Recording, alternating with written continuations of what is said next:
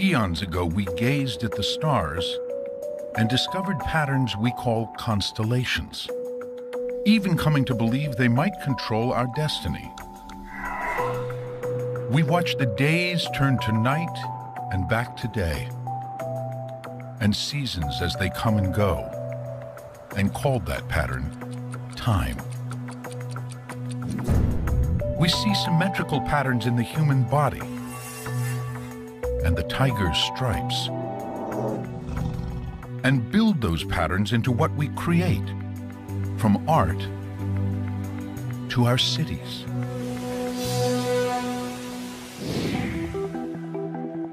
But what do patterns tell us?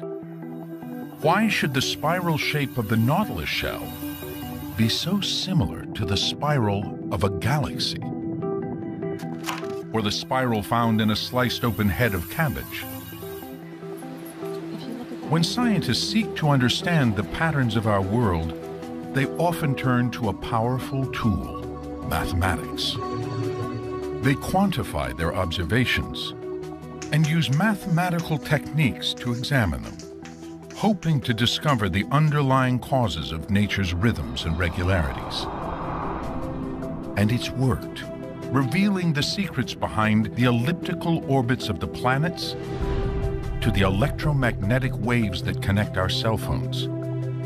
Mathematics has even guided the way, leading us right down to the subatomic building blocks of matter. Which raises the question, why does it work at all? Is there an inherent mathematical nature to reality? Or is mathematics all in our heads?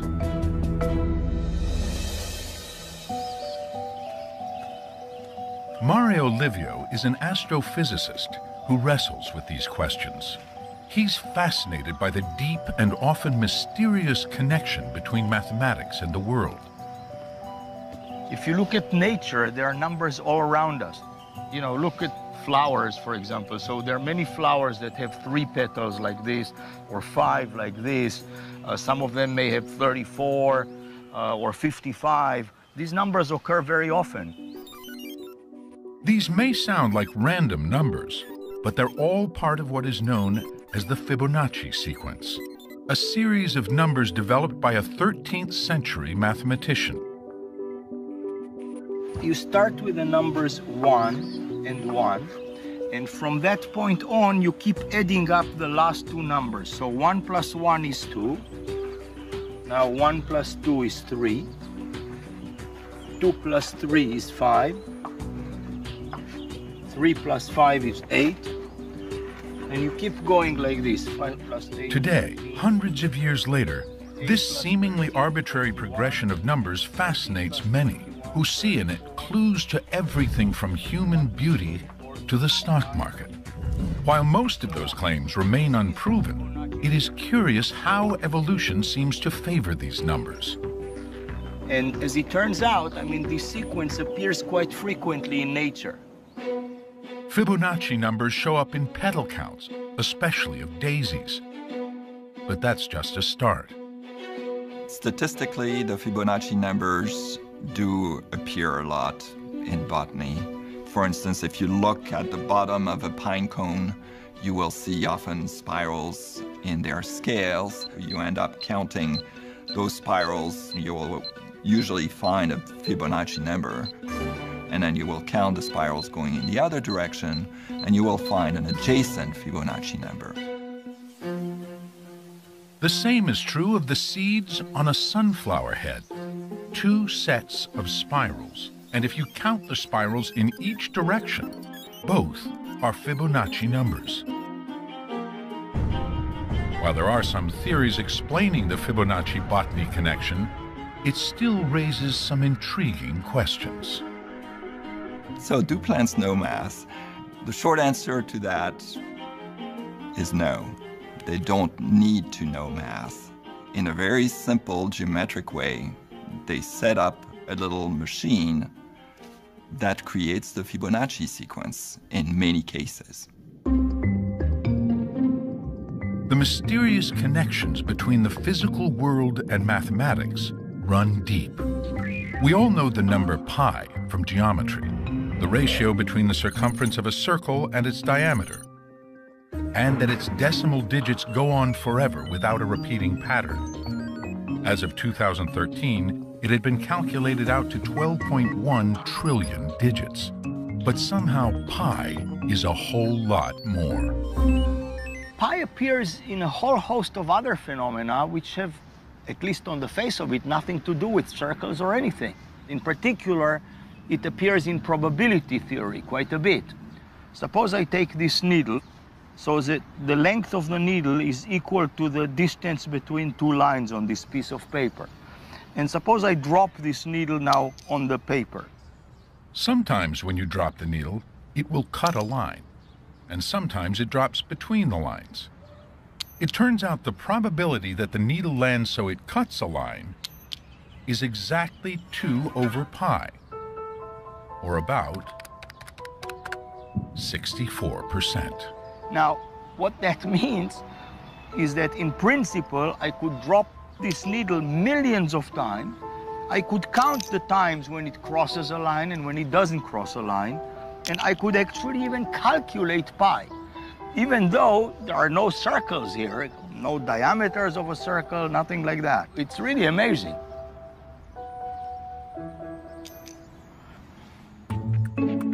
Since pi relates a round object, a circle, with a straight one, its diameter, it can show up in the strangest of places.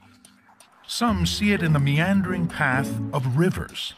A river's actual length as it winds its way from its source to its mouth, compared to the direct distance, on average seems to be about pi.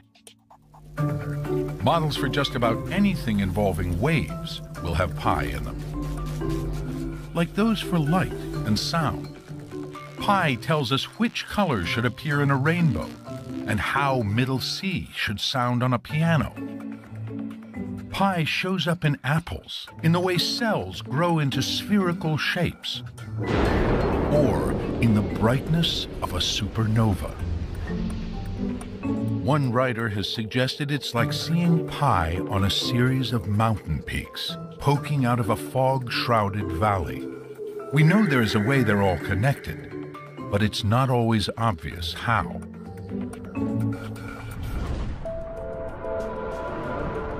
Pi is but one example of a vast interconnected web of mathematics that seems to reveal an often hidden and deep order to our world.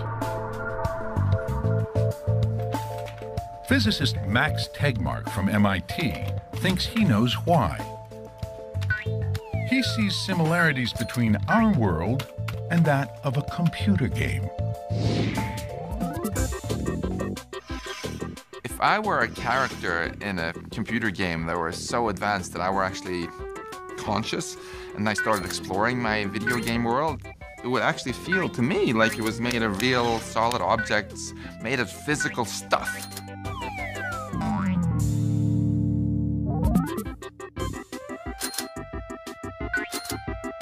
Yet if I started studying, as the curious physicist that I am, the properties of this stuff, the equations by which things move and the equations that give the stuff its properties, I would discover eventually that all these properties were mathematical. The mathematical properties that the programmer had actually put into the software that describes everything. The laws of physics in a game, like how an object floats, bounces, or crashes, are only mathematical rules created by a programmer. Ultimately, the entire universe of a computer game is just numbers and equations. That's exactly what I perceive in this reality too as a physicist, that the closer I look at things that seem non-mathematical, like my arm here in my hand, the more mathematical it turns out to be. Could it be that our world also then is really just as mathematical as the computer game reality? To Max, the software world of a game isn't that different from the physical world we live in. He thinks that mathematics works so well to describe reality because ultimately mathematics is all that it is. There's nothing else. Many of my physics colleagues will say that mathematics describes our physical reality, at least in some approximate sense. I go further and argue that it actually is our physical reality, because I'm arguing that our physical world doesn't just have some mathematical properties, but it has only mathematical properties.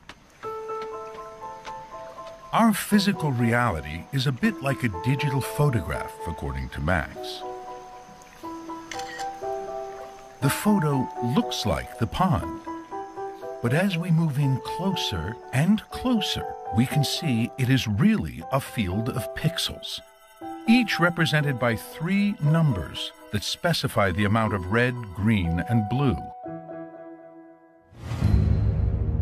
While the universe is vast in its size and complexity, requiring an unbelievably large collection of numbers to describe it, Max sees its underlying mathematical structure as surprisingly simple. It's just 32 numbers, constants, like the masses of elementary particles, along with a handful of mathematical equations, the fundamental laws of physics. And it all fits on a wall, though there are still some questions. But even though we don't know what exactly is going to go here, I'm really confident that what will go here will be mathematical equations, that everything is ultimately mathematical. Max Tegmark's matrix-like view that mathematics doesn't just describe reality, but is its essence, may sound radical, but it has deep roots in history. Going back to ancient Greece, to the time of the philosopher and mystic Pythagoras. Stories say he explored the affinity between mathematics and music, a relationship that resonates to this day in the work of Esperanza Spalding, an acclaimed jazz musician who studied music theory and sees its parallel in mathematics. I love the experience of math. The part that I enjoy about math, I get to experience through music too. At the beginning, you're studying all the little equations, but you get to have this very visceral relationship with the product of those equations, which is sound and music and harmony and dissonance and all that good stuff. So I'm much better at music than at math, but I love math with a passion. They're both just as much work. You have to study it off. Your head off, study your head off. The ancient Greeks found 3 relationships between notes especially pleasing. Now we call them an octave, a fifth, and a fourth. An octave is easy to remember because it's the first 2 notes of Somewhere Over the Rainbow. La, la, that's an octave. Somewhere. A fifth sounds like this. La, la, or the first 2 notes of Twinkle, Twinkle, Little Star. And a fourth sounds like la, la. You can think of it as the first 2 notes of Here Comes the Bride. In the 6th century BCE, the Greek philosopher Pythagoras is said to have discovered that those beautiful musical relationships were also beautiful mathematical relationships by measuring the lengths of the vibrating strings. In an octave, the string lengths create a ratio of 2 to 1. In a fifth, the ratio is 3 to 2, and in a fourth, it is 4 to 3. Seeing a common pattern throughout sound, that could be a big eye-opener of saying, well, if this exists in sound, and if it's true universally through all sounds, this ratio could exist universally everywhere, right? And doesn't it? Pythagoreans worship the idea of numbers. The fact that simple ratios produced harmonious sounds was proof of a hidden order in the natural world, and that order was made of numbers. A profound insight that mathematicians and scientists continue to explore to this day. In fact, there are plenty of other physical phenomena that follow simple ratios. From the 2-to-1 ratio of hydrogen atoms to oxygen atoms in water, to the number of times the moon orbits the Earth compared to its own rotation, 1-to-1. Or that Mercury rotates exactly 3 times when it orbits the Sun twice, a 3-to-2 ratio. In ancient Greece, Pythagoras and his followers had a profound effect on another Greek philosopher, Plato, whose ideas also resonate to this day, especially among mathematicians. Plato believed that geometry and mathematics exist in their own ideal world. So when we draw a circle on a piece of paper, this is not the real circle. The real circle is in that world, and this is just an approximation of that real circle, and the same with all other shapes. And Plato liked very much these 5 solids, the Platonic solids we call them today, and he assigned each one of them to one of the elements that formed the world as he saw it. The stable cube was Earth. The tetrahedron with its pointy corners was fire. The mobile-looking octahedron Plato thought of as air. And the 20-sided icosahedron was water. And finally, the dodecahedron, this was the thing that signified the cosmos as a whole. So Plato's mathematical forms were the ideal version of the world around us, and they existed in their own realm. And however bizarre that may sound, that mathematics exists in its own world, shaping the world we see, it's an idea that to this day many mathematicians and scientists can relate to. The sense they have when they're doing math that they're just uncovering something that's already out there. I feel quite strongly that mathematics is discovered. In my work as a mathematician, it always feels to me there is a thing out there and I'm kind of trying to find it and understand it and touch it. As someone who actually has had the pleasure of making new mathematics, it feels like there's something there before you get to it. If I have to choose, I think it's more discovered than invented, because I think there's a reality to what we study in mathematics. When we do good mathematics, we're discovering something about the way our minds work in interaction with the world. Well, I know that because that's what I do. I come to my office, I sit down in front of my whiteboard, and I try and understand that thing that's out there. And every now and then I'm discovering a new bit of it. That's exactly what it feels like. To many mathematicians, it feels like math is discovered rather than invented. But is that just a feeling? Could it be that mathematics is purely a product of the human brain? Meet Sham, a bona fide math whiz. 800 on the SAT math. That's pretty good. And you took it when you were how old? 11. 11. Wow, that's like a perfect score. Where does Sham's math genius come from? It turns out we can pinpoint it, and it's all in his head. Using fMRI, scientists can scan Sham's brain as he answers math questions to see which parts of the brain receive more blood, a sign they are hard at work. All right, Sham, we'll start right now, okay, buddy? In images of Sham's brain, the parietal lobes glow an especially bright crimson. He is relying on parietal areas to determine these mathematical relationships. That's characteristic of lots of math-gifted types. In tests similar to Sham's, kids who exhibit high math performance have 5 to 6 times more neuron activation than average kids in these brain regions. But is that the result of teaching and intense practice? Or are the foundations of math built into our brains? Scientists are looking for the answer here at the Duke University Lemur Center, a 70-acre sanctuary in North Carolina, the largest one for rare and endangered lemurs in the world. Like all primates, lemurs are related to humans through a common ancestor that lived as many as 65 million years ago.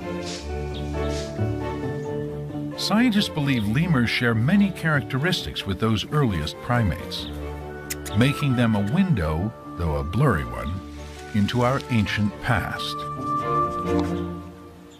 Got a choice here, Terry's. Come on up. Duke Professor Liz Brannon investigates how well lemurs, like Terry's here, can compare quantities. Many different animals choose larger food quantities. So what is Terry's doing? What are all of these different animals doing when they compare two quantities? Well, clearly he's not using verbal labels. He's not using symbols. We need to figure out whether they can really use number, pure number, as a cue. To test how well Terry's can distinguish quantities, he's been taught a touchscreen computer game. The red square starts around. If he touches it, two squares appear containing different numbers of objects. He's been trained that if he chooses the box with the fewest number, he'll get a reward, a sugar pellet. A wrong answer? We have to do a lot to ensure that they're really attending to number and not something else. To make sure the test animal is reacting to the number of objects and not some other cue, Liz varies the object's size, color, and shape.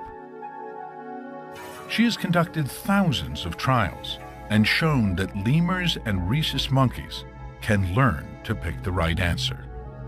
Terry's obviously doesn't have language, and he doesn't have any symbols for number. So is he counting? Is he doing what a human child does when they recite the numbers 1, 2, 3? No. And yet, what he seems to be attending to is the very abstract essence of what a number is. Lemurs and rhesus monkeys aren't alone in having this primitive number sense. Rats, pigeons, fish, raccoons, insects, horses, and elephants all show sensitivity to quantity. And so do human infants. They're going to be filming him. At her lab on the Duke campus, Liz has tested babies that were only 6 months old. They'll look longer at a screen with a changing number of objects, as long as the change is obvious enough to capture their attention.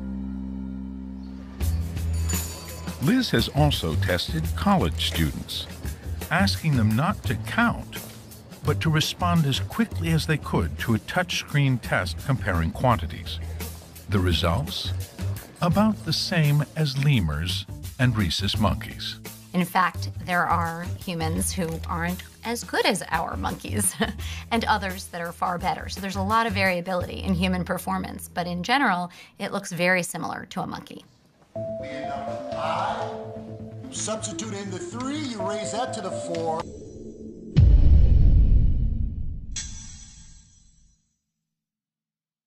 Even without any mathematical education, even without learning any number words or symbols, we would still have, all of us as humans, a primitive number sense. That fundamental ability to perceive number seems to be a very important foundation, and without it, it's very questionable as to whether we could ever appreciate symbolic mathematics. The building blocks of mathematics may be pre-programmed into our brains, part of the basic toolkit for survival, like our ability to recognize patterns and shapes, or our sense of time.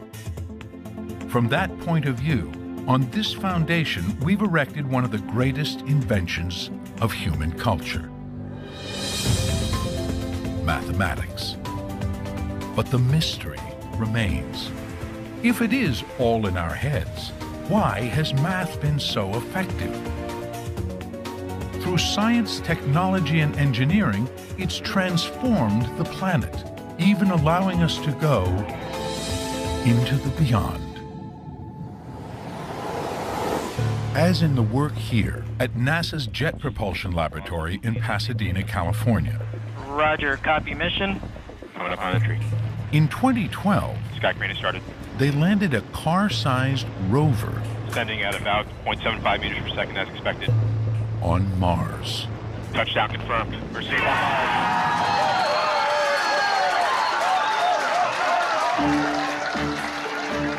Adam Stelzner was the lead engineer on the team that designed the landing system. Their work depended on a groundbreaking discovery from the Renaissance that turned mathematics into the language of science. The law of falling bodies. The ancient Greek philosopher Aristotle taught that heavier objects fall faster than lighter ones. An idea that, on the surface, makes sense. Even this surface, the Mars Yard, where they test the rovers at JPL. So Aristotle reasoned that the rate at which things would fall was proportional to their weight, which seems reasonable. In fact, so reasonable, the view held for nearly 2,000 years, until challenged in the late 1500s by Italian mathematician Galileo Galilei. Legend has it that Galileo dropped 2 different weight cannonballs from the Leaning Tower of Pisa. Well, we're not in Pisa, we don't have cannonballs, but we do have a bowling ball and a bouncy ball. Let's weigh them. First, we weigh the bowling ball. It weighs 15 pounds. And the bouncy ball, it weighs hardly anything. Let's drop them. According to Aristotle, the bowling ball should fall over 15 times faster than the bouncy ball. Well, they seem to fall at the same rate. This isn't that high, though. Maybe we should drop them from higher.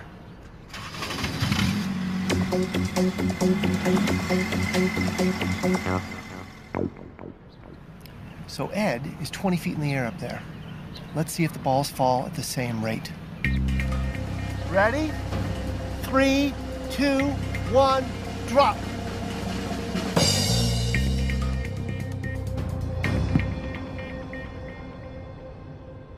Galileo is right. Aristotle, you lose. Dropping feathers and hammers is misleading, thanks to air resistance. Well, in my left hand, I have a feather. In my right hand, a hammer.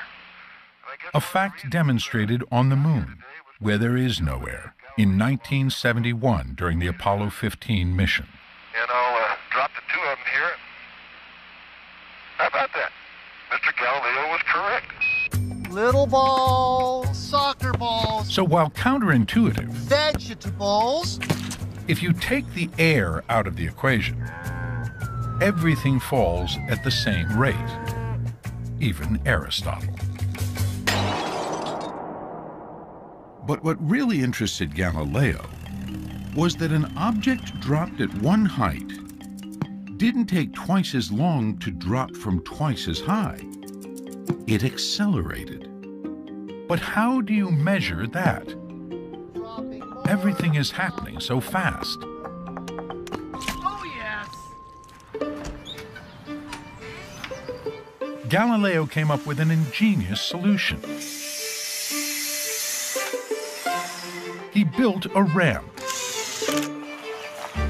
an inclined plane, to slow the falling motion down so he could measure it.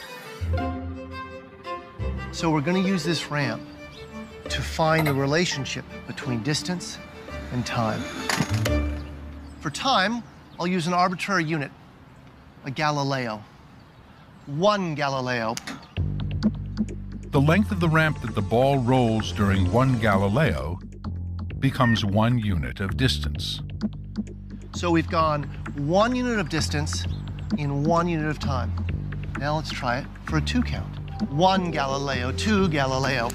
In 2 units of time, the ball has rolled 4 units of distance. Now let's see how far it goes in 3 Galileos. 1 Galileo, 2 Galileo, 3 Galileo. In 3 units of time, the ball has gone 9 units of distance. So there it is. There's a mathematical relationship here between time and distance. Galileo's inspired use of a ramp had shown falling objects follow mathematical laws. The distance the ball traveled is directly proportional to the square of the time. That mathematical relationship that Galileo observed is a mathematical expression of the physics of our universe. Galileo's centuries-old mathematical observation about falling objects remains just as valid today. It's the same mathematical expression that we can use to understand how objects might fall here on Earth, roll down a ramp. It's even a relationship that we used to land the Curiosity rover on the surface of Mars. That's the power of mathematics. Galileo's insight was profound. Mathematics could be used as a tool to uncover and discover the hidden rules of our world. He later wrote, "The universe is written in the language of mathematics." Math is really the language in which we understand the universe. We don't know why it's the case that the laws of physics and the universe follows mathematical models, but it does seem to be the case. While Galileo turned mathematical equations into laws of science, it was another man, born the same year Galileo died, who took that to new heights that crossed the heavens. His name was Isaac Newton. He worked here at Trinity College in Cambridge, England. Newton cultivated the reputation of being a solitary genius, and here in the bowling green of Trinity College it was said that he would walk meditatively up and down the paths, absent-mindedly drawing mathematical diagrams in the gravel, and the fellows were instructed, or so it was said, not to disturb him, not to clear up the gravel after he'd passed, in case they inadvertently wiped out some major scientific or mathematical discovery. In 1687, Newton published a book that would become a landmark in the history of science. Today, it is known simply as the Principia. In it, Newton gathered observations from around the world and used mathematics to explain them. For instance, that of a comet seen widely in the fall of 1680. He gathers data worldwide in order to construct the comet's path. So for November the 19th, he begins with an observation made in Cambridge in England at 4:30 a.m. by a certain young person, and then at 5 in the morning at Boston in New England. So what Newton does is to accumulate numbers made by observers spread right across the globe in order to construct an unprecedentedly accurate calculation of how this great comet moved through the sky. Newton's groundbreaking insight was that the force that sent the comet hurtling around the sun was the same force that brought cannonballs back to Earth. It was the force behind Galileo's law of falling bodies. And it even held the planets in their orbits. He called the force gravity and described it precisely in a surprisingly simple equation that explains how two masses attract each other, whether here on Earth or in the heavens above. What's so impressive and so dramatic is that a single mathematical law would allow you to move throughout the universe. Today, we can even witness it at work beyond the Milky Way. This is a picture of two galaxies that are actually being drawn together in a merger. This is how galaxies build themselves. Yeah. Right. Mario Livio is on the team working with the images from the Hubble Space Telescope. For decades, scientists have used Hubble to gaze far beyond our solar system, even beyond the stars of our galaxy. It's shown us the distant gas clouds of nebulae and vast numbers of galaxies wheeling in the heavens, billions of light years away. And what those images show is that throughout the visible universe, as far as the telescope can see, the law of gravity still applies. You know, Newton wrote these laws of gravity and of motion based on things happening on Earth and the planets in the solar system and so on. But these same laws, these very same laws, apply to all these distant galaxies and, you know, shape them, and everything about them, how they form, how they move, is controlled by those same mathematical laws. Some of the world's greatest minds have been amazed by the way that math permeates the universe. Albert Einstein, he wondered, he said, how is it possible that mathematics, which is, he thought, a product of human thought, does so well in explaining the universe as we see it? And Nobel laureate in physics, Eugene Wigner, coined this phrase, the unreasonable effectiveness of mathematics. He said that the fact that mathematics can really describe the universe so well, in particular physical laws, is a gift that we neither understand nor deserve. In physics, examples of that unreasonable effectiveness abound. When nearly 200 years ago the planet Uranus was seen to go off track, scientists trusted the math and calculated it was being pulled by another unseen planet. And so they discovered Neptune. Mathematics had accurately predicted a previously unknown planet. If you formulate a question properly, mathematics gives you the answer. It's like having a servant that is far more capable than you are. So you tell it, do this, and if you say it nicely, then it will do it, and it will carry you all the way to the truth, to the final answer. Evidence of the amazing predictive power of mathematics can be found all around us. I heard it took 5 Elvises to pull them apart. Television, radio, your cell phone, satellites, the baby monitor, Wi-Fi, your garage door opener, GPS, and yes, even maybe your TV's remote. All of these use invisible waves of energy to communicate, and no one even knew they existed until the work of James Maxwell, a Scottish mathematical physicist. In the 1860s, he published a set of equations that explained how electricity and magnetism were related, how each could generate the other. The equations also made a startling prediction. Together, electricity and magnetism could produce waves of energy that would travel through space at the speed of light. Electromagnetic waves. Maxwell's theory gave us these radio waves, X-rays, these things which were simply not known about at all. So the theory had a scope which was extraordinary.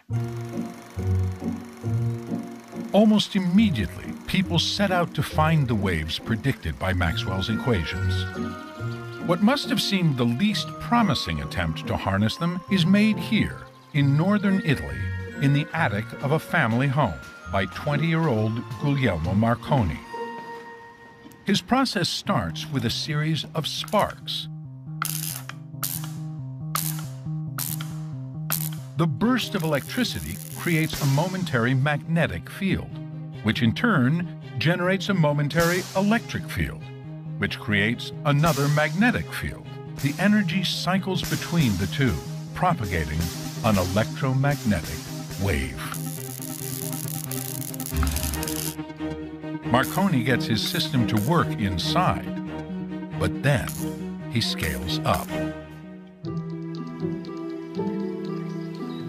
Over a few weeks, he builds a big antenna beside the house to amplify the waves coming from his spark generator. Then He asks his brother and an assistant to carry a receiver across the estate to the far side of a nearby hill.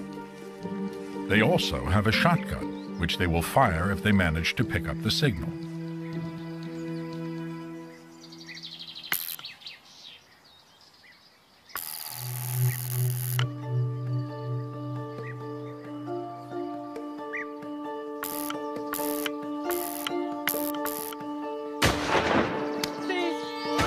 And it works.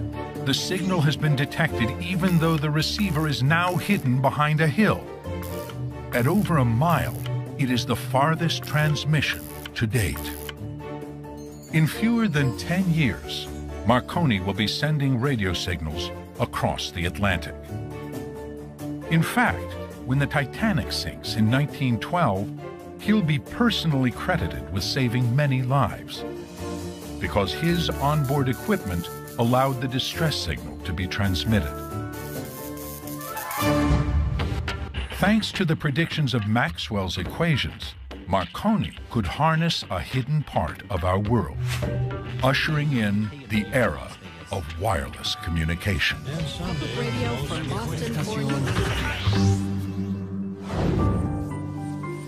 Since Maxwell and Marconi, evidence of the predictive power of mathematics has only grown, especially in the world of physics. 100 years ago, we barely knew atoms existed. It took experiments to reveal their components, the electron, the proton, and the neutron. But when physicists wanted to go deeper, mathematics began to lead the way, ultimately revealing a zoo of elementary particles. Discoveries that continue to this day here at CERN, the European Organization for Nuclear Research in Geneva, Switzerland. These days, they're most famous for their Large Hadron Collider, a circular particle accelerator about 17 miles around, built deep underground. This $10 billion project, decades in the making, had a well-publicized goal: the search for one of the most fundamental building blocks of the universe. A subatomic particle mathematically predicted to exist nearly 50 years earlier by Robert Brout and François Englert, working in Belgium, and Peter Higgs in Scotland. Peter Higgs sat down with the most advanced physics equations we had and calculated and made this audacious prediction. And if we built the most sophisticated machines humans have ever built and used it to smash particles together near the speed of light in a certain way, that we would there discover a new particle, if this math was really accurate. The discovery of the Higgs particle would be proof of the Higgs field, a cosmic molasses that gives the stuff of our world mass, what we usually experience as weight. Without mass, everything would travel at the speed of light and would never combine to form atoms. That makes the Higgs field such a fundamental part of physics that the Higgs particle gained the nickname the God particle. In 2012, experiments at CERN confirmed the existence of the Higgs particle, making the work of Peter Higgs and his colleagues decades earlier one of the greatest predictions ever made. Well, we built it, and it worked, and he got a free trip to Stockholm.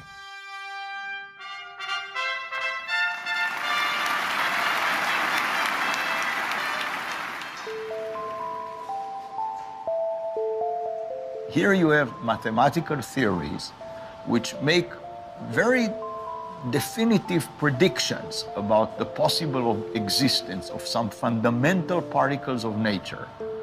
And believe it or not, they make these huge experiments and they actually discover the particles that have been predicted mathematically. I mean, this is just amazing to me. Why does this work? How can mathematics be so powerful? Is mathematics, a truth of nature, or does it have something to do with the way we as humans perceive nature? To me, this is just a fascinating puzzle. I don't know the answer. In physics, mathematics has had a long string of successes. But is it really unreasonably effective? Not everyone thinks so. I think it's an illusion, because I think what's happened is that people have chosen to build physics, for example, using the mathematics that has been practiced, has developed historically. And then they're looking at everything. They're choosing to study things which are amenable to study using the mathematics that happens to have arisen. But actually, there's a whole vast ocean of other things that are really quite inaccessible to those methods. With the success of mathematical models in physics, it's easy to overlook where they don't work that well, like in weather forecasting. There's a reason meteorologists predict the weather for the coming week, but not much further out than that. In a longer forecast, small errors grow into big ones. Daily weather is just too complex and chaotic for precise modeling, and it's not alone. So is the behavior of water boiling on a stove, or the stock market,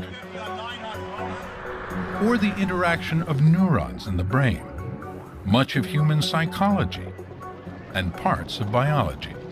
Biological systems, economic systems, it gets very difficult to model those systems with math. We have extreme difficulty with that. So I do not see math as unreasonably effective. I see it as reasonably ineffective. Perhaps no one is as keenly aware of the power and limitations of mathematics as those who use it to design and make things, engineers. Look at that wheel. In their work, the elegance of math meets the messiness of reality, and practicality rules the day. Mathematics, and perhaps mathematicians, deal in the domain of the absolute. And engineers live in the domain of the approximate. We are fundamentally interested in the practical. And so frequently we make approximations, we cut corners, we omit terms and equations to get things that are simple enough to suit our purposes and to meet our needs. Many of our greatest engineering achievements were built using mathematical shortcuts. Simplified equations that approximate an answer, trading some precision for practicality. And for engineers, approximate is close enough to take you to Mars. For us engineers, we don't get paid to do things right. We get paid to do things just right enough. Many physicists see an uncanny accuracy in the way mathematics can reveal the secrets of the universe, making it seem to be an inherent part of nature.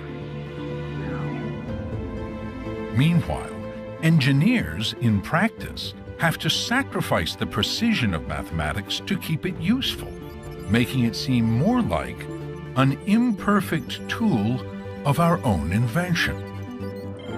So which is mathematics? A discovered part of the universe?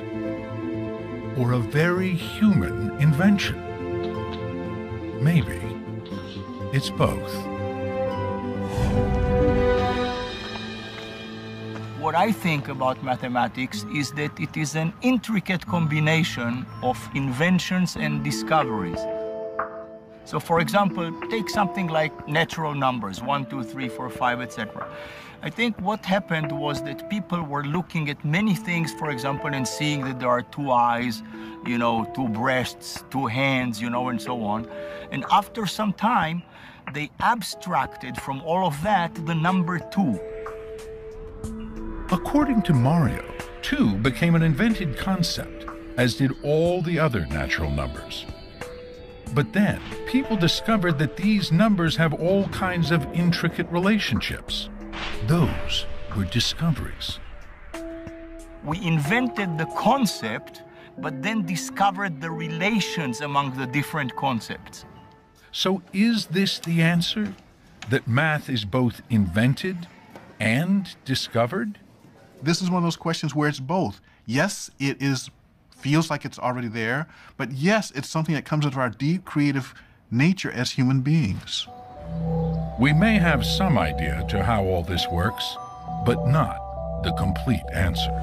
In the end, it remains the great math mystery.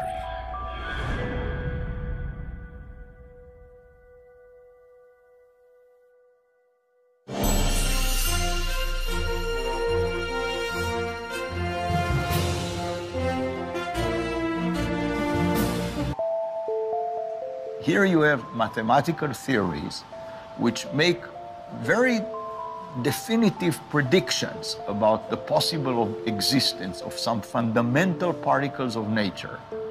And believe it or not, they make these huge experiments and they actually discover the particles that have been predicted mathematically. I mean, this is just amazing to me. Why does this work? How can mathematics be so powerful? Is mathematics, a truth of nature, or does it have something to do with the way we as humans perceive nature?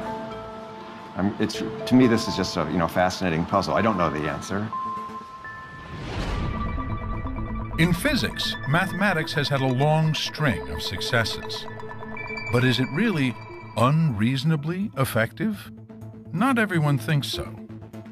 I think it's an illusion, because I think what's happened is that people have chosen to build physics, for example, using the mathematics that has been practiced, has developed historically.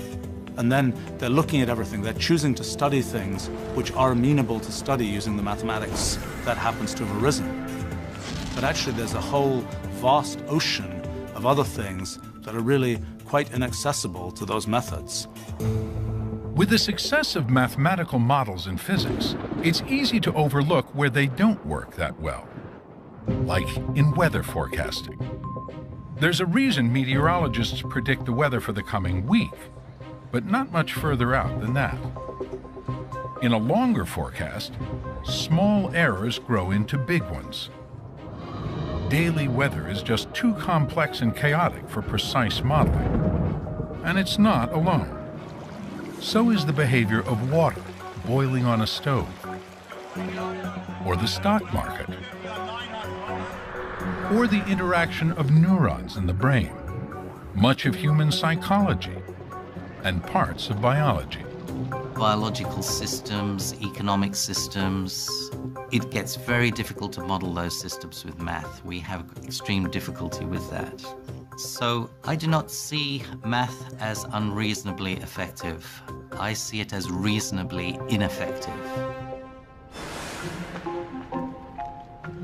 Perhaps no one is as keenly aware of the power and limitations of mathematics as those who use it to design and make things, engineers. Look at that wheel. In their work, the elegance of math meets the messiness of reality, and practicality rules the day. Mathematics, and perhaps mathematicians, deal in the domain of the absolute.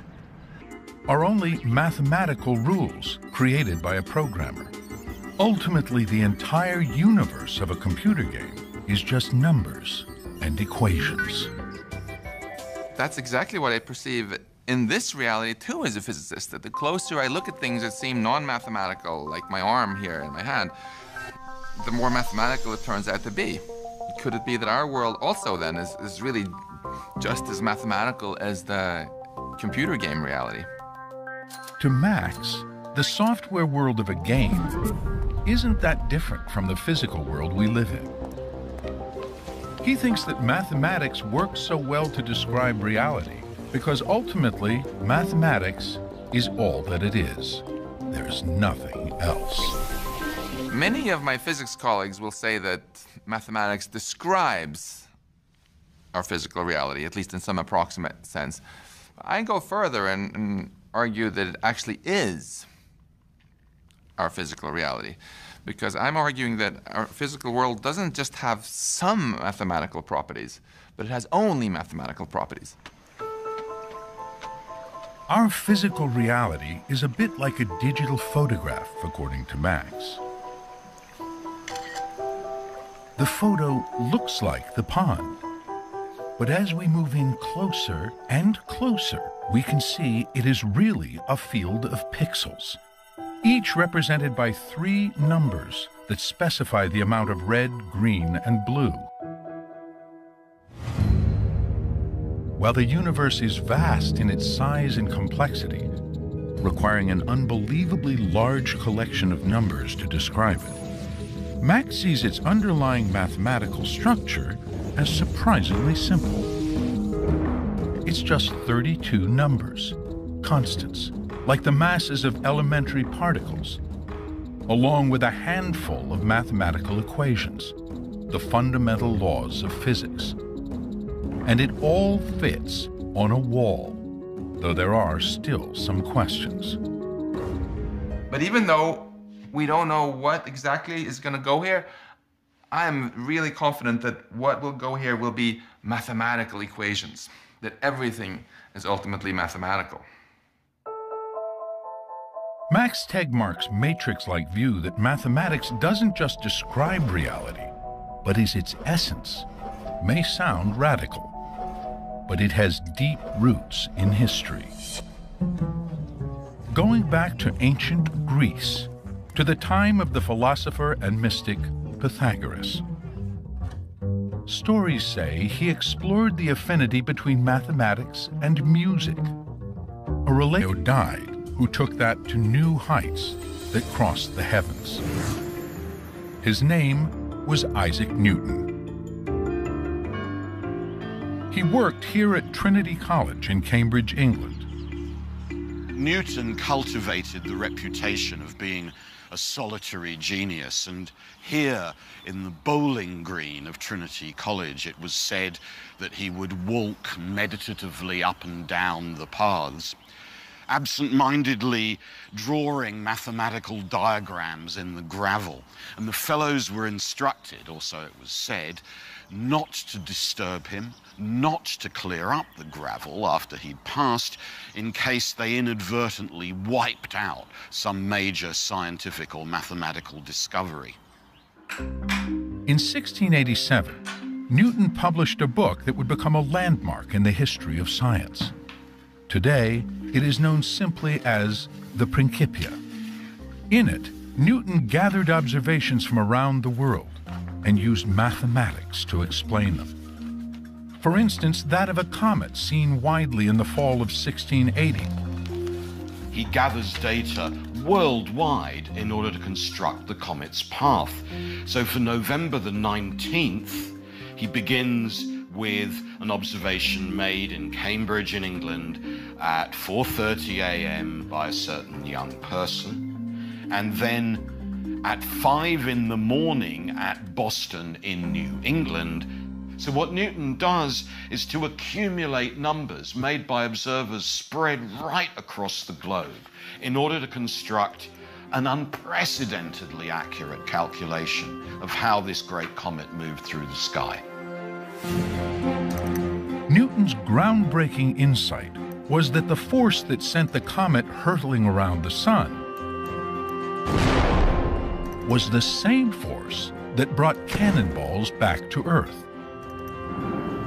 It was the force behind Galileo's law of falling bodies. And it even held the planets in their orbits. He called the force gravity and described it precisely in a surprisingly simple equation that explains how two masses attract each other, whether here on Earth or in the heavens above. What's so impressive and so dramatic is that a single mathematical law would allow you to move throughout the universe. Today, we can even witness it at work beyond the Milky Way. This is a picture of 2 galaxies that are actually being... Ancient Greece, to the time of the philosopher and mystic Pythagoras. Stories say he explored the affinity between mathematics and music, a relationship that resonates to this day in the work of Esperanza Spalding, an acclaimed jazz musician who studied music theory and sees its parallel in mathematics. I love the experience of math. The part that I enjoy about math, I get to experience through music too. At the beginning, you're studying all the little equations, but you get to have this very visceral relationship with the product of those equations, which is sound and music and harmony and dissonance and all that good stuff. So I'm much better at music than at math, but I love math with a passion. They're both just as much work. You have to study it off. Your head off, study your head off. The ancient Greeks found 3 relationships between notes especially pleasing. Now we call them an octave, a fifth, and a fourth. An octave is easy to remember because it's the first 2 notes of Somewhere Over the Rainbow. La, la, that's an octave. Somewhere.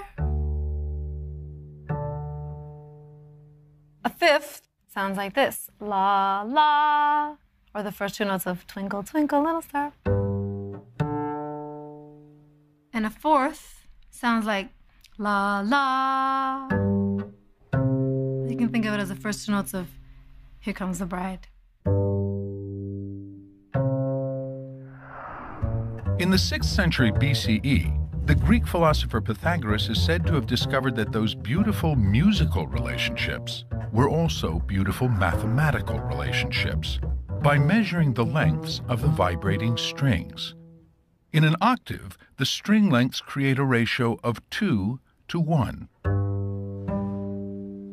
In a fifth, the ratio is 3 to 2, and in a fourth, it is 4 to 3. Seeing a common pattern throughout sound, that could be a big eye-opener of saying, well, if this exists in sound, and if it's true universally through all sounds, this ratio could exist universally everywhere, right? And doesn't it? Pythagoreans worshiped the idea of numbers. The fact that simple ratios produced harmonious sounds was proof of a hidden order in the natural world, and that order was made of numbers. A profound insight that mathematicians and scientists continue to explore. Well, clearly he's not using verbal labels. He's not using symbols. We need to figure out whether they can really use number, pure number, as a cue. To test how well Terry's can distinguish quantities, he's been taught a touchscreen computer game. The red square starts around. If he touches it, 2 squares appear containing different numbers of objects. He's been trained that if he chooses the box with the fewest number, he'll get a reward, a sugar pellet. A wrong answer? We have to do a lot to ensure that they're really attending to number and not something else. To make sure the test animal is reacting to the number of objects and not some other cue, Liz varies the object's size, color, and shape. She has conducted thousands of trials and shown that lemurs and rhesus monkeys can learn to pick the right answer. Terry's obviously doesn't have language, and he doesn't have any symbols for number. So is he counting? Is he doing what a human child does when they recite the numbers 1, 2, 3? No. And yet, what he seems to be attending to is the very abstract essence of what a number is. Lemurs and rhesus monkeys aren't alone in having this primitive number sense.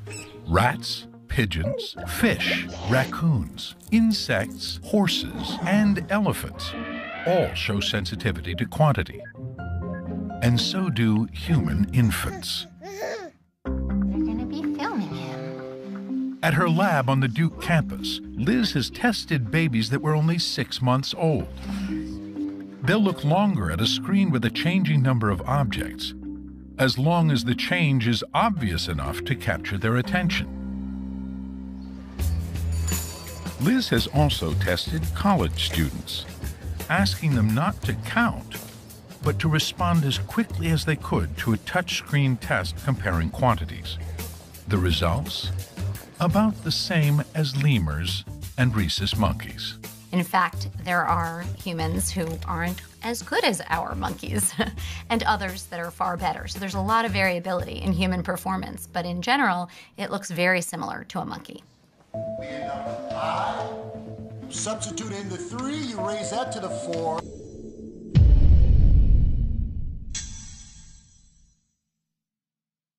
Even without any mathematical education, even without learning any number words or symbols, we would still have, all of us as humans, a primitive number sense. Grow into big ones. Daily weather is just too complex and chaotic for precise modeling. And it's not alone.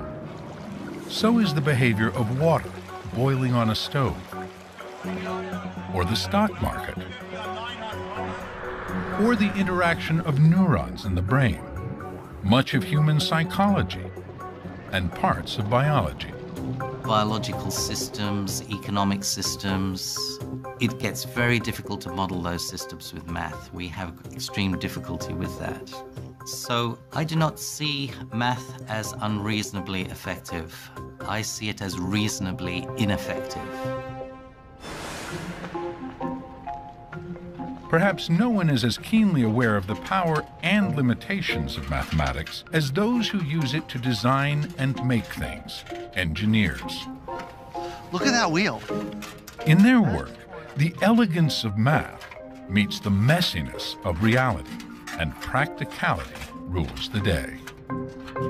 Mathematics, and perhaps mathematicians, deal in the domain of the absolute. And engineers live in the domain of the approximate. We are fundamentally interested in the practical. And so frequently we make approximations, we cut corners, we omit terms and equations to get things that are simple enough to suit our purposes and to meet our needs. Many of our greatest engineering achievements were built using mathematical shortcuts. Simplified equations that approximate an answer, trading some precision for practicality. And for engineers, approximate is close enough to take you to Mars. For us engineers, we don't get paid to do things right. We get paid to do things just right enough. Many physicists see an uncanny accuracy in the way mathematics can reveal the secrets of the universe, making it seem to be an inherent part of nature. Meanwhile, engineers in practice have to sacrifice the precision of mathematics to keep it useful, making it seem more like an imperfect tool of our own invention. So which is mathematics? A discovered part of the universe? Or a very human invention? Maybe it's both. What I think about mathematics is that it is an intricate... Thanks to the predictions of Maxwell's equations, Marconi could harness a hidden part of our world, ushering in the era of wireless communication.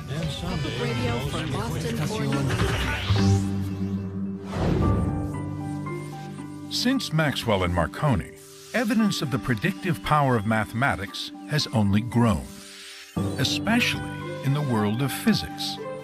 100 years ago, we barely knew atoms existed. It took experiments to reveal their components, the electron, the proton, and the neutron. But when physicists wanted to go deeper, mathematics began to lead the way, ultimately revealing a zoo of elementary particles. Discoveries that continue to this day here at CERN, the European Organization for Nuclear Research in Geneva, Switzerland. These days, they're most famous for their Large Hadron Collider, a circular particle accelerator about 17 miles around, built deep underground. This $10 billion project, decades in the making, had a well-publicized goal: the search for one of the most fundamental building blocks of the universe. A subatomic particle mathematically predicted to exist nearly 50 years earlier by Robert Brout and François Englert, working in Belgium, and Peter Higgs in Scotland. Peter Higgs sat down with the most advanced physics equations we had and calculated and made this audacious prediction. And if we built the most sophisticated machines humans have ever built and used it to smash particles together near the speed of light in a certain way, that we would there discover a new particle, if this math was really accurate. The discovery of the Higgs particle would be proof of the Higgs field, a cosmic molasses that gives the stuff of our world mass, what we usually experience as weight. Without mass, everything would travel at the speed of light and would never combine to form atoms. That makes the Higgs field such a fundamental part of physics that the Higgs particle gained the nickname the God particle. In 2012, experiments at CERN confirmed the existence of the Higgs particle, making the work of Peter Higgs and his colleagues decades earlier one of the greatest predictions ever made. Well, we built it, and it worked, and he got a free trip to Stockholm. Scan Sham's brain as he answers math questions to see which parts of the brain receive more blood, a sign they are hard at work. All right, Sham, we'll start right now, okay, buddy? In images of Sham's brain, the parietal lobes glow an especially bright crimson.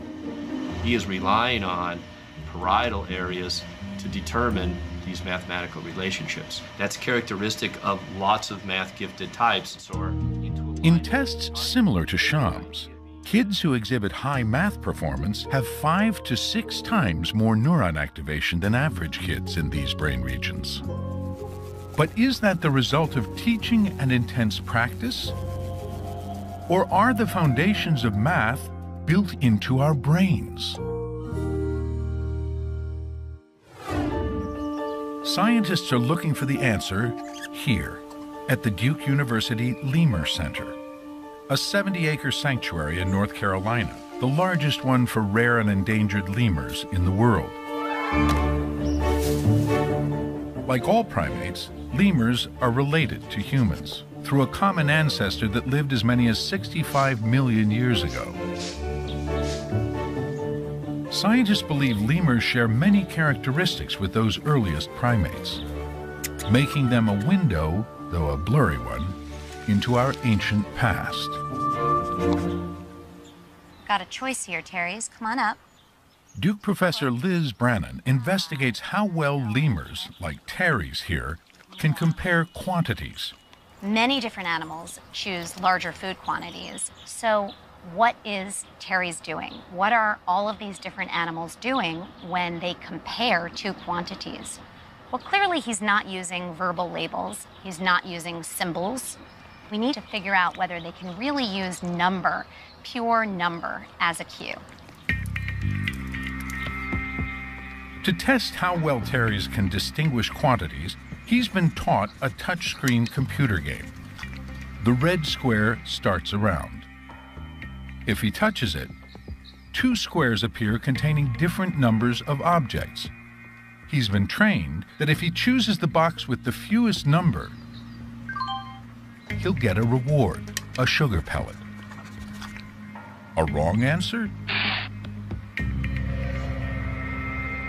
We have to do a lot to ensure that they're really attending to number and not something else. To make sure the test animal is reacting to the number of objects and not some other cue, Liz varies the object's size, color, and shape. She has conducted thousands open head of cabbage. When scientists seek to understand the patterns of our world, they often turn to a powerful tool, mathematics.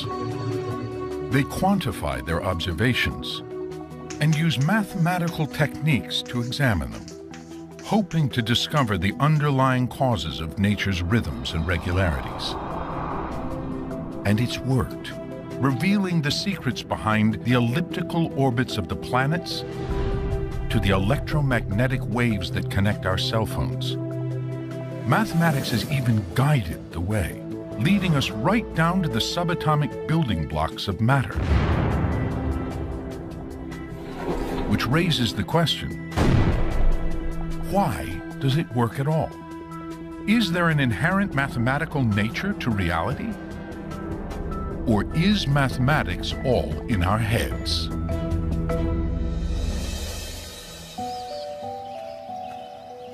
Mario Livio is an astrophysicist who wrestles with these questions. He's fascinated by the deep and often mysterious connection between mathematics and the world. If you look at nature, there are numbers all around us. You know, look at flowers, for example. So there are many flowers that have 3 petals like this, or 5 like this. Some of them may have 34 or 55. These numbers occur very often. These may sound like random numbers, but they're all part of what is known as the Fibonacci sequence, a series of numbers developed by a 13th century mathematician. You start with the numbers 1 and 1, and from that point on, you keep adding up the last 2 numbers. So 1 plus 1 is 2. Now 1 plus 2 is 3. 2 plus 3 is 5. 3 plus 5 is 8. And you keep going like this, 5 plus 8. Today, hundreds of years later, this seemingly arbitrary progression of numbers fascinates many, who see in it clues to everything from human beauty to the stock market. While most of those claims remain unproven, it is curious how evolution seems to favor these numbers. And as it turns out, I mean, this sequence appears quite frequently in nature. Fibonacci numbers show up in petal counts, especially of daisies. But that's just a start. Statistically, the Fibonacci numbers do appear a lot in botany. For instance, if you look at the bottom of a pine cone, you will see often spirals in their scales. You end up counting those spirals. The world, and used mathematics to explain them. For instance, that of a comet seen widely in the fall of 1680. He gathers data worldwide in order to construct the comet's path. So for November the 19th, he begins with an observation made in Cambridge in England at 4:30 a.m. by a certain young person, and then at 5 in the morning at Boston in New England. So what Newton does is to accumulate numbers made by observers spread right across the globe in order to construct an unprecedentedly accurate calculation of how this great comet moved through the sky. Newton's groundbreaking insight was that the force that sent the comet hurtling around the sun was the same force that brought cannonballs back to Earth.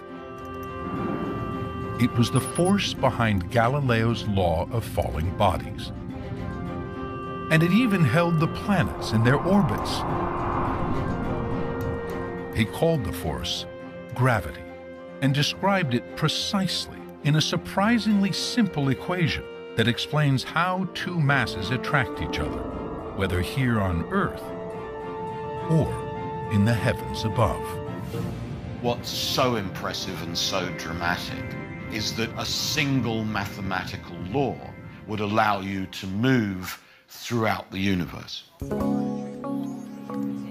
Today, we can even witness it at work beyond the Milky Way. This is a picture of 2 galaxies that are actually being drawn together in a merger. This is how galaxies build themselves. Yeah. Right. Mario Livio is on the team working with the images from the Hubble Space Telescope. For decades, scientists have used Hubble to gaze far beyond our solar system, even beyond the stars of our galaxy. It's shown us the distant gas clouds of nebulae and vast numbers of galaxies wheeling in the heavens, billions of light years away. And what those images show is that throughout the visible universe, as far as the telescope can see, the law of gravity still applies. You know, Newton wrote these laws of gravity and of motion based on things happening on Earth and the planets in the solar system and so on. But these same laws, these very same laws, apply to all these distant galaxies and, you know, shape them, and everything about them, how they form, how they move, is controlled by those same mathematical laws. And parts of biology. Biological systems, economic systems, it gets very difficult to model those systems with math. We have extreme difficulty with that. So I do not see math as unreasonably effective. I see it as reasonably ineffective. Perhaps no one is as keenly aware of the power and limitations of mathematics as those who use it to design and make things, engineers. Look at that wheel. In their work, the elegance of math meets the messiness of reality, and practicality rules the day. Mathematics, and perhaps mathematicians, deal in the domain of the absolute. And engineers live in the domain of the approximate. We are fundamentally interested in the practical. And so frequently we make approximations, we cut corners, we omit terms and equations to get things that are simple enough to suit our purposes and to meet our needs. Many of our greatest engineering achievements were built using mathematical shortcuts. Simplified equations that approximate an answer, trading some precision for practicality. And for engineers, approximate is close enough to take you to Mars. For us engineers, we don't get paid to do things right. We get paid to do things just right enough. Many physicists see an uncanny accuracy in the way mathematics can reveal the secrets of the universe, making it seem to be an inherent part of nature. Meanwhile, engineers in practice have to sacrifice the precision of mathematics to keep it useful, making it seem more like an imperfect tool of our own invention. So which is mathematics? A discovered part of the universe? Or a very human invention? Maybe it's both. What I think about mathematics is that it is an intricate combination of inventions and discoveries. So for example, take something like natural numbers, 1, 2, 3, 4, 5, etc. I think what happened was that people were looking at many things, for example, and seeing that there are 2 eyes, you know, 2 breasts, 2 hands, you know, and so on. And after some time, they abstracted from all. Eons ago, we gazed at the stars and discovered patterns we call constellations, even coming to believe they might control our destiny.